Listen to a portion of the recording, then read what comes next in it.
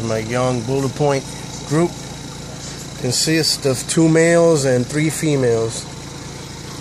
And I'm gonna get in 10 more tomorrow to back the group up with a different strain to diversify.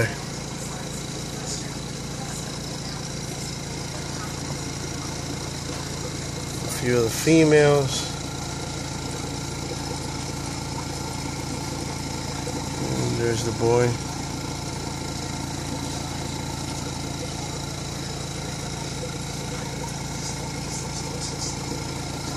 Just a short video. They're right now around 4 to 4.5 inches, the males. Females are around 3 inches. Looking good. This is 125 gallon, and this is to prove that you can keep this fish colored up with mbuna and socializing and still be lit up. You don't have to just keep them by themselves.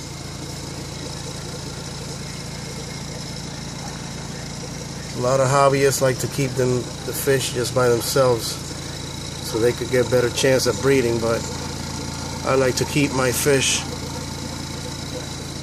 mixed up, keep it fun for them.